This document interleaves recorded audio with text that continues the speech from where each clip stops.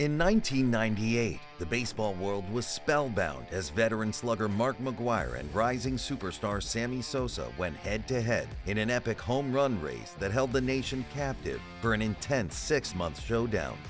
Indeed, it was this titanic battle that brought massive popularity to the phenomenal and outstanding player that was Sammy Sosa.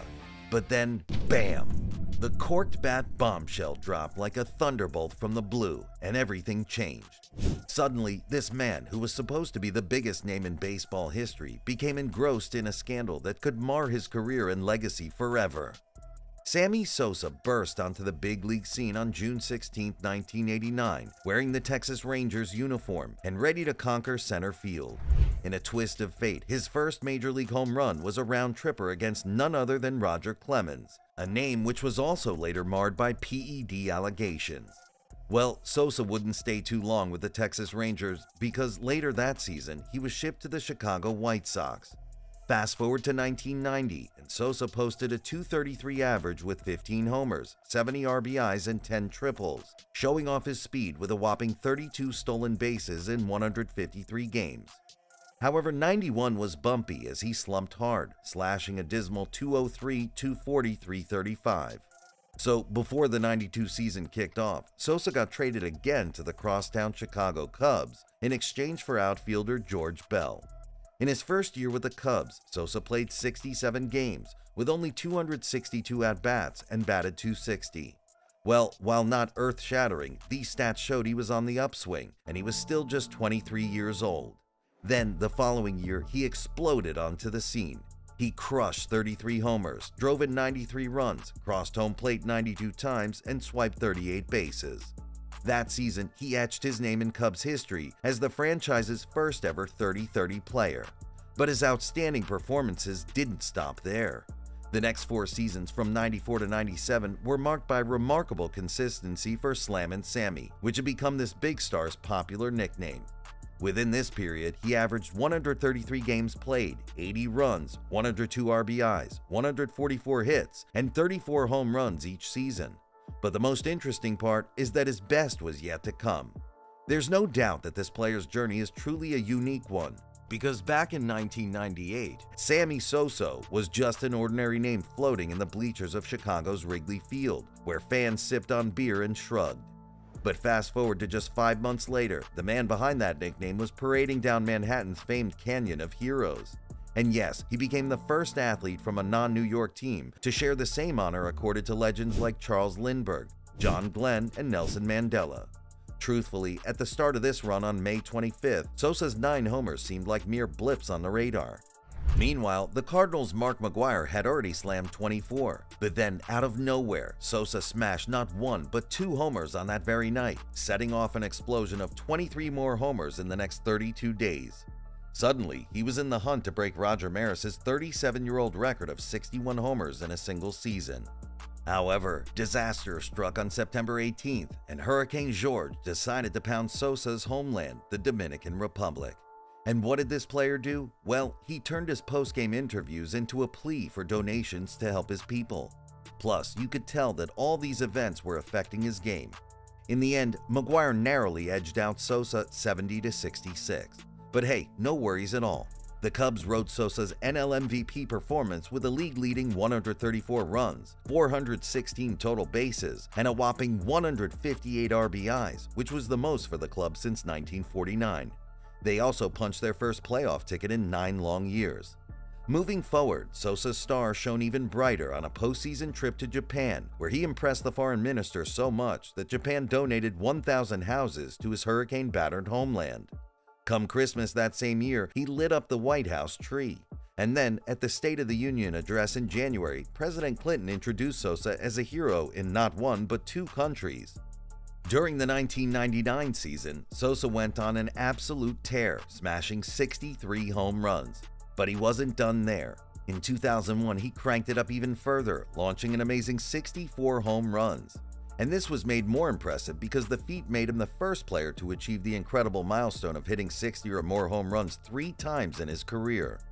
Plus, if you thought his 1998 stats were mind-boggling, then check out his 2001 slash line of .328, .437, .737. Yep, those numbers are just plain ridiculous. It was totally clear for everyone to see that from 1993 to 2003, Sammy Sosa had a decade-long run that would make any Cubs fan grin from ear to ear. He stood as the greatest Cubs player over that span in the team's storied history. His trophy case was a treasure trove of accolades, with not only the Roberto Clemente and NL MVP awards, but also 7 NL All-Star selections, 6 Silver Slugger awards, a Hank Aaron award, a Babe Ruth Home Run award, and an MLB Players' Choice NL Outstanding Player award. But then, just as quickly as Sammy Sosa had risen to national fame, his meteoric ascent would soon hit a brick wall, because 2003 proved to be a very terrible year for him. No doubt, this outstanding player's impressive runs had made headlines all over the globe, and he was one of baseball's most beloved players. But the first domino was about to fall. This successful player's world came crashing down in a fateful showdown between the Chicago Cubs and the Tampa Bay Devil Rays on June 3, 2003. It was on this day that the umpires gave him the boot for wielding a corked bat, a shocking and terrible breach of baseball's sacred rules. Now, picture this. The game is in full swing, and Sosa, with his legendary swing, smacks a pitch. Then, boom! His bat explodes into shards, like a fireworks show on the 4th of July. Umpires swoop in, snatching the suspicious bat, and after some hushed deliberation, the verdict's in. The bat was corked.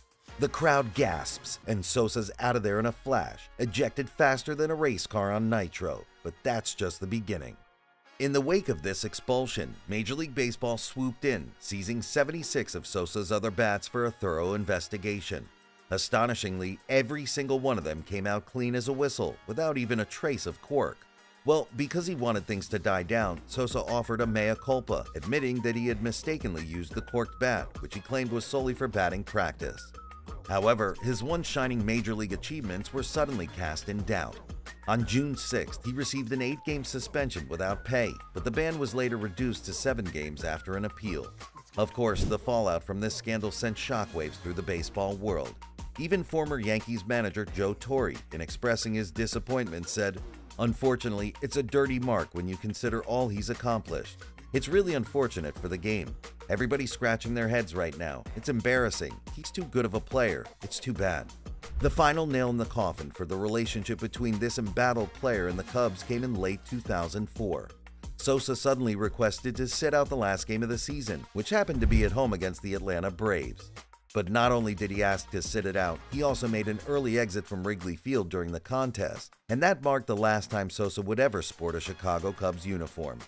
As if those controversies were not enough already, the New York Times dropped another bombshell 6 years after the corked bat incident.